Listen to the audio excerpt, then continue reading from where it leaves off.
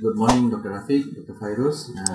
Today I'll be presenting a topic about defibrillator versus cardioversion. So we'll come to know about what is defibrillator and then cardioversion also. So what is defibrillator? It's a treatment of immediately life-threatening arrhythmias with which patient does not have a pulse, ventricular fibrillation or pulseless ventricular tachycardia. And what is cardioversion is synchronized administration of shock during R wave or QRS complex of a cardiac cycle, where we aim to convert an arrhythmia back to sinus rhythm. Electrical cardioversion is used when the patient has a pulse but either stable or chemical cardioversion has failed or is unlikely to be successful. Scenarios may be associated with chest pain, pulmonary edema, syncope, and hypotension. Used in less urgent cases, example like atrial fibrillation, to try to revert the rhythm back to sinus rhythm. So how does it work? During defibrillator and cardioversion, electrical current travels from the negative to the positive electrodes transversing myocardiums. It causes all the heart cells to contract simultaneously, and it interrupts and terminates abnormal electrical waves. This in turn allows sinus node to resume normally to the pacemaker activity. So indication for defibrillator, we have pulseless ventricular tachycardia, ventricular fibrillation, and then in case of cardiac arrest due to the result of systole or something. An indication of cardioversion, we have supraventricular tachycardia, atrioventricular tachycardia, atrial fibrillation, flutters, ventricular tachycardia with pulse, and any patient with re-entered tachycardia with narrow or wide QRS complex where the rate is more than 150 per minute, and then who is unstable, such as ischemic chest pain, acute pulmonary edema, hypertension, and acute altered mental status or sign of shock. So the difference between defibrillator and cardioversion: defibrillator is an emergency maneuver and when necessary should be promptly performed in conjunction with a prior administration of induction of sedative agent. Cardioversion is almost always performed under induction of sedation. The only exception are in patients with hemodynamically unstable or cardiovascular collapse. We won't give any sedation. So type of defibrillators. So this is the automated external defibrillator. This is semi-automated AED. And then this is a standard defibrillator with monitor. And then this is transvenous or implantable defibrillators. So equipment we should be prepared for defibrillator or cardioversion, defibrillator or semi-automated defibrillators, standard defibrillators, and then we have a pad which is double right side and left side, and then we need some gel, and then ECG monitor with recorder, oxygen equipments, intubation kits, emergency pacing equipment, blood pressure cuff, pulse recorder, oxygen saturation monitor, IV line, suction device, and then a chart with ACLS medications. So how do we place the pedal placement over the chest while we're doing defibrillator? There are two positions. One is anterior lateral and then anterior posterior. So in the anterior lateral position is a single pad is placed on the left, fourth or fifth intercostal space and the mid axillary line. The second pedal is just placed to the right of the sternum edge of the second, third rib intercostal space, which will be somewhat like this picture around here. And then the second one is in the anterior posterior position in the single pad placed in the right of the sternum as above, and the other pedal is placed between the tip of the left scapula and the spine. It is something like that here. And then an anterior posterior electrode position is more effective than the anterior lateral position for the external cardioversion of persistent atrial fibrillation. And then also it is also preferred in patient with implantable device who has already implanted device inside them to avoid stunt current to implantable device or damaging the device inside the body. The use of handheld pedal electrode may be more effective than the self-adhesive patch electrodes. The successful rate are slightly higher for the patient who is assigned to pedal electrodes because this handheld electrode improves electrode to skin contact and then reduce the transthoracic impedance. So these are the techniques for the safe defibrillator. Emergency application which may be life-saving, and then elective cardioversion should be used cautiously with attention to the patient's selective proper technique. Repetitive attempt at a direct current cardioversion should be avoided. Advanced cardioversion or life support measures should be instituted in preparing the patient, such as obtaining intravenous lines, preparing AV management equipment, sedation drugs, monitor device, and elective procedures such as oxygen, medication we use such as digoxin to stop, continue medication in the morning on the procedure under the direction of the physician. After the procedure, do not try. This is mostly these are the things for cardioversion of a defibrillator.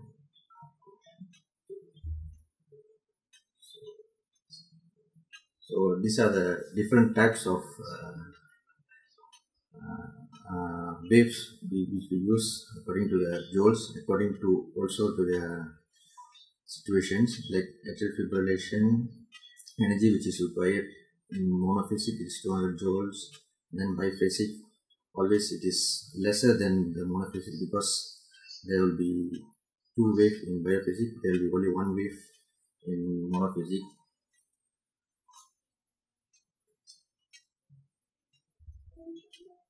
So this is the chart how we go about when patient has a cardiac arrest or pulseless ventricular tachycardia. So first we should secure, as the initial part we should check the ABC first. So check for the oxygen, pressure, blood pressure, oxygen saturation rate, and then attach cardio electrodes over the body and then give oxygen to them, and then we check the rhythm from the monitor. So let's say we see pulseless ventricular tachycardia. So we initiate with shock first, and at the same time we will be doing a CPR for continuously, and then we do it for 2 minutes, and meanwhile we should get the IV line and then treat the underlying causes also. And then after the 2 minutes we just check back the pulse in the monitor whether it is shockable or should we continue with IV medications. So if in case shockable, we can proceed with another shock, and then still at the same time we continue with the CPR, and then we can the second time we can start with medication which is such as epinephrine, and you'll be giving them for every 3 to 5 minutes, and then after the 2 minutes, and then again you reassess back the monitor for the shockable or shockable wave. If still patient needed shock, you can proceed with the shock again or continue with the CPR, and then at this stage you can give medication also such as amiodarone and lidocaine for the sedation also. As in case of asystole, you start with CPR and then you check with the monitor first, and then in case you see any after the asystole base, after giving CPR, if you see any ventricular fibrillation or pulseless ventricular tachycardia, and then you can proceed with shock.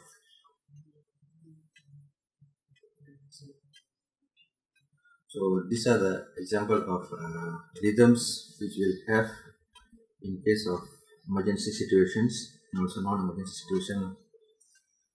So either when you see this kind of waves, you should know whether when can we give synchronized cardioversion or when should we give defibrillation. So defibrillation mostly we give ventricular fibrillation and then pulseless tachycardia. Other waves such as supraventricular tachycardia, atrial and then ventricular tachycardia, you can give synchronized cardioversion.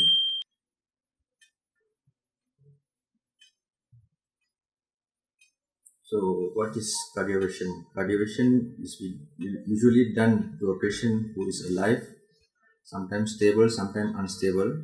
So we should check for the sign of low cardiac output, systolic pressures, and then assess for the heart rate, any other symptoms such as chest pain or heart failure. And then you only synchronize the cardioversion shock is delivered during the QRS complex. And then when the rhythm is regular, you see the RR wave is with equal intervals. The type of cardioversion, we have chemical cardioversion and electrical cardioversion. Arrhythmic medication are used to alter the flow of electrical activities toward the heart. Based on the clinical situation, chemical cardioversion can be performed in hospital in monitoring settings and also as an outpatient. Electrical cardioversion is also known as direct current cardioversion. This electrical shock is synchronized to convert abnormal rhythm to a normal sinus rhythm.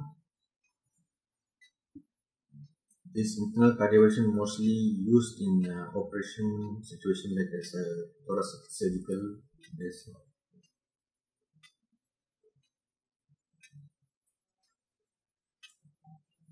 So tachycardia with pulseless for algorithm. So usually you assess appropriate for the clinical condition of heartbeat when the patient has 150 beats per minute. So tachyarrhythmia.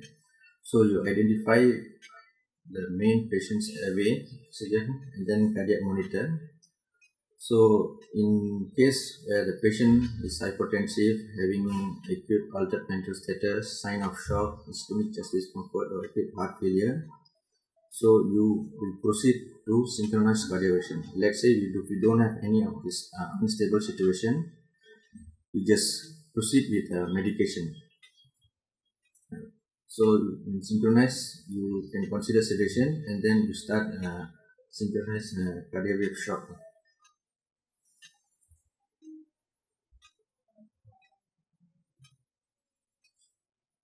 Usually medication we will be using adenosine, beta blockers. So in case of bradycardia, the same algorithm. So initially you start with maintain the patient airway, check oxygen saturations, and you monitor the cardiac wave. And then you check you access, and then we will do ECG also. So let's say the patient doesn't have any of the causing agents such as hypertension, acute altered mental status, or anything else like heart failure. So you just observe and then monitor only. You don't have to do anything. In case it's getting worse or what, there's no improvement, patient is unstable. So you can proceed with giving atropine. First dose you can give atropine 1 mg. So you can continuously give for every 3 to 5 minutes with a maximum dose of 3 mg. So if this situation doesn't work, so you can go for transcutaneous spacing, or you can initiate with dopamine or epinephrine also. So this is the conclusion of the defibrillator and cardioversion. So cardioversion usually used in a planned or not severe conditions. Defibrillator is used in prompt and immediate situations such as ventricular fibrillation, ventricular tachycardia, and then causaria point.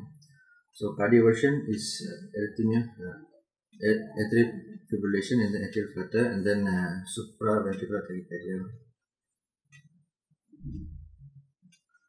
So this is the difference between defibrillation and cardioversion. Defibrillation is non-synchronized, usually used for cardiac arrest or very critical situation, and use a high energy joule, and then no energy is used extra for this joule. We won't escalate the joule for this shock.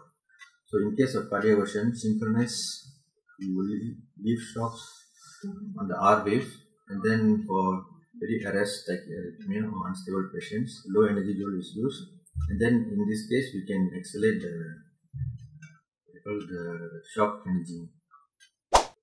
Complication of these situations of defibrillation and cardioversion, the most common complications are harmless arrhythmias such as atrial, ventricular, and junctional premature beats.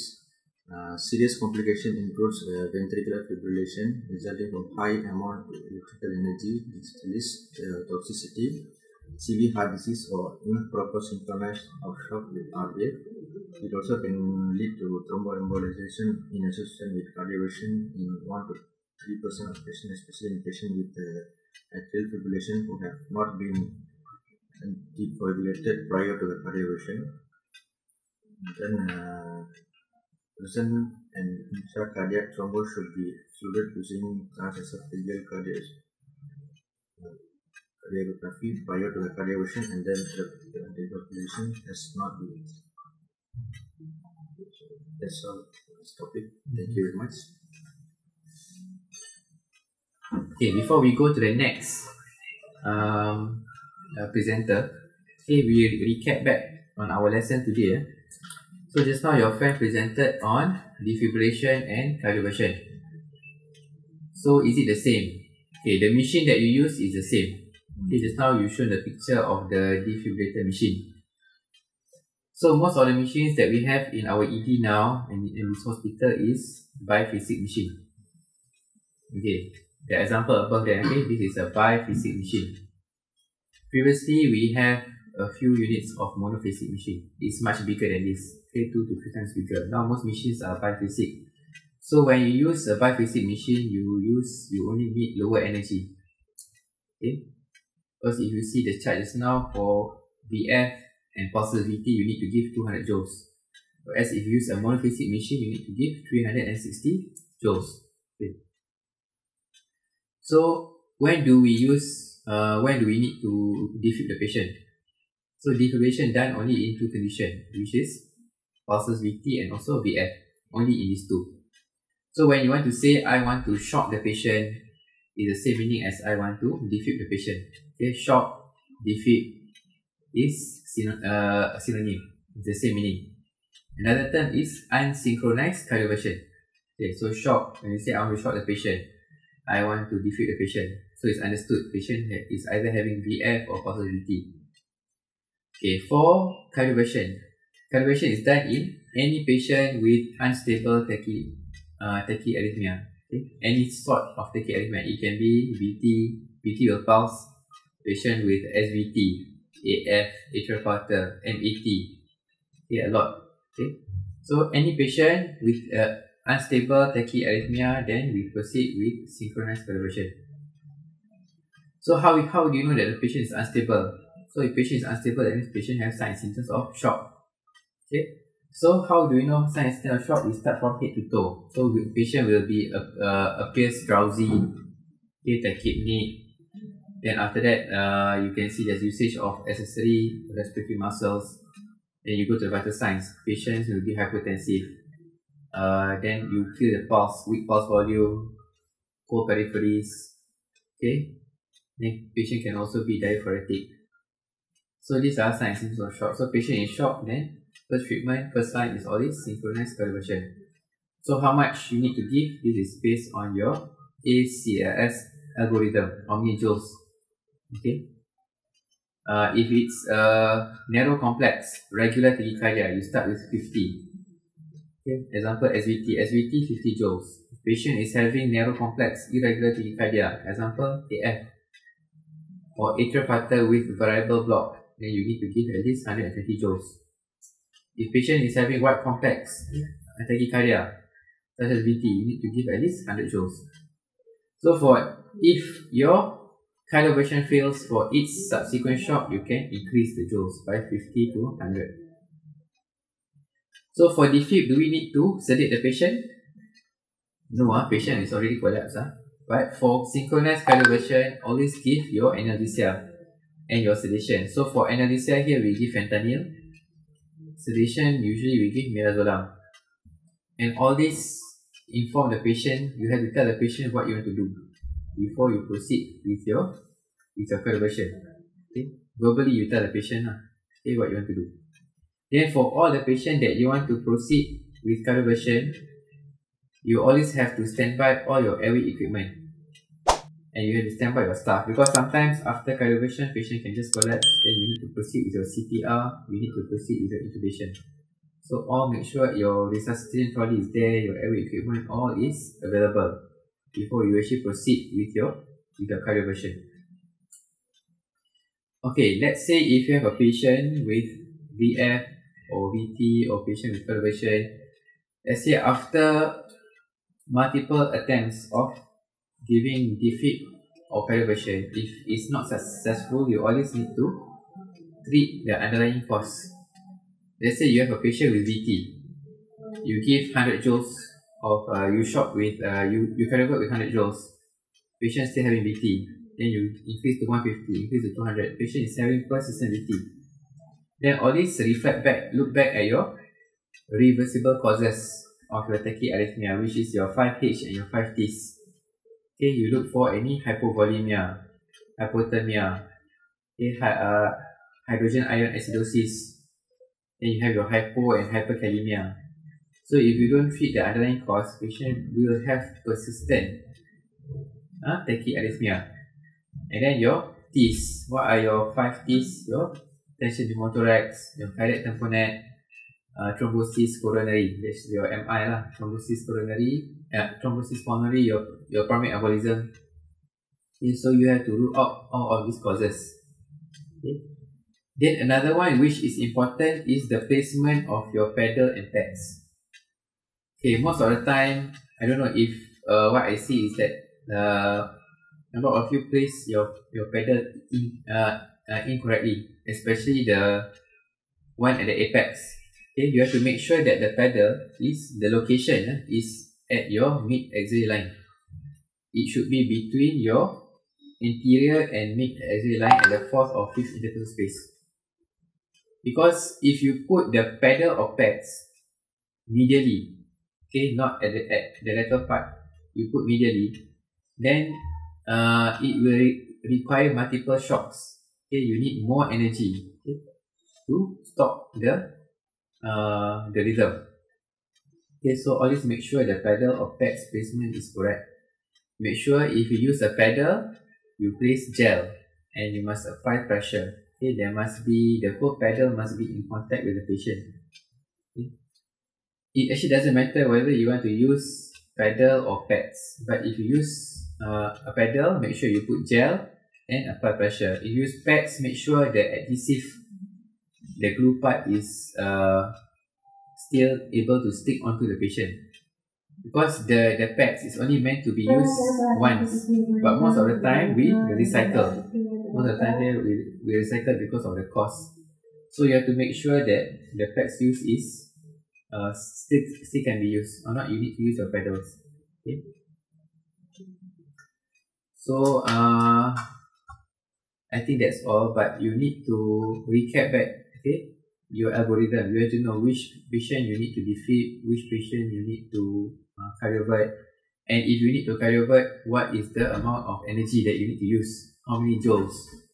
Then always remember, recall back your reversible causes, your 5H and your 5Ts. Okay, treat the reversible causes.